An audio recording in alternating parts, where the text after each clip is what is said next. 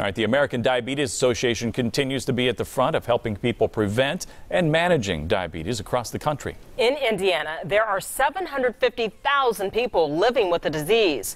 RTV6's Jade Heidman introduces us to one person who is pedaling his way to a healthier life.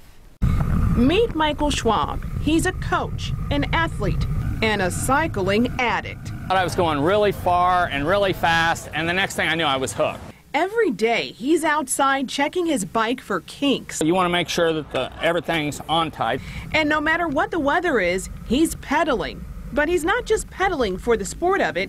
You see, each turn of the wheel helps him stay alive. I've been a type 1 diabetic for 41 years.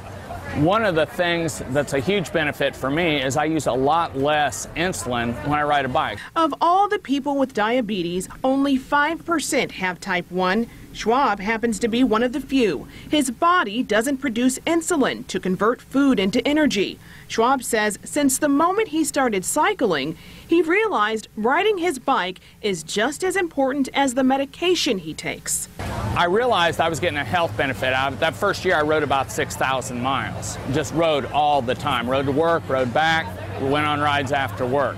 Even though his blood sugar cycles through highs and lows, he still pedals through the storm because like a rainbow on a cloudy day, riding a bike just makes him feel better.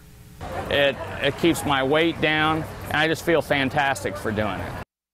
And as a cycling coach, Schwab says he also encourages others to jump in there and do the same thing he's doing. Right now, there are more than 800 people in his beginner class.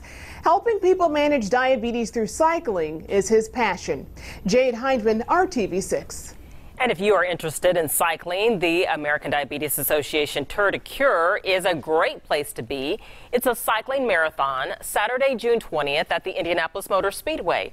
Money raised goes to help research, manage, and prevent diabetes. For more information and to register, go to our website, theindychannel.com.